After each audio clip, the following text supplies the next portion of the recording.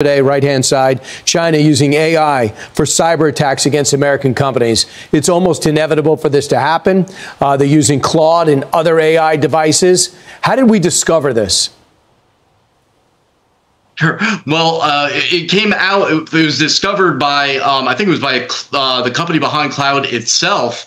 And so they detected these anomalies that were going on because what was happening is that the AI was being used by a hacking group that's linked to the Chinese government, to have a bunch of AI bots do the hacking themselves. And so they were sending questions to the AI as if they're a cybersecurity firm, so that the AI would feel comfortable giving it advice and doing things that otherwise wouldn't. So they manipulate the AI, and they say 80 to 90% of the attack was just the AI doing it itself. You only needed people there to say, okay, go. And that is scary because it means there's no limitation now on people.